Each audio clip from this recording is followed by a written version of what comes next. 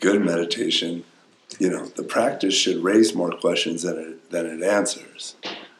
But a good meditation makes for a lot less questions sometimes. Yeah. Are you so in the commentarial tradition after the suttas? They have this really, and it's there in a latent form in the suttas, in the original teachings of the Buddha, but in the commentaries they really draw it out, where they talk about there are three main psychological types: greedy types, aversive types, and delusive types. So people like me who are naturally pleasure-seeking and want to add pleasant experiences to suffering, that's my reaction to stressors, is, I can add a brownie to this terrible situation and make it a lot better. And then there are people who are aversive types, who they're like, what's wrong in my life? I'm going to fix this. And it's interesting, if you read the suttas, the Buddha was very clearly an aversive type. He's going to fix that thing. He's going to get rid of that problem. And then there's delusive types. Your run-of-the-mill space cadet. People who actually don't even really know what's going on, and they're just getting tossed back and forth between clinging and aversion under stress.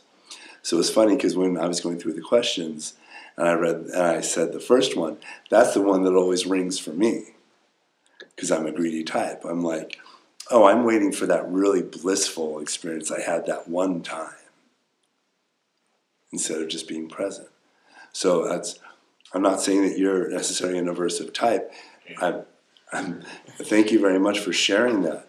And yeah, different things will ring at different times, but for me it's always that first question and then the second question.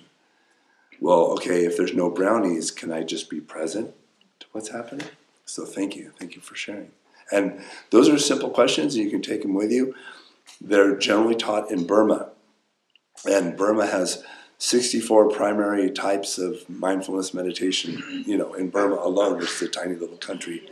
Go figure. But those three questions are like their national export of mindfulness practice.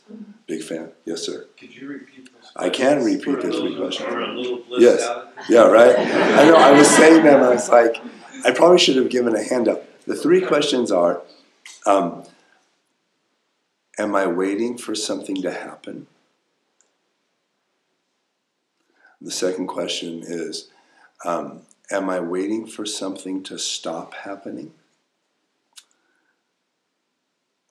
And the third question is, am I awake to what is happening now? Yes, and no. Yeah, right. Same. That's welcome to the path of totality, folks. Thank you.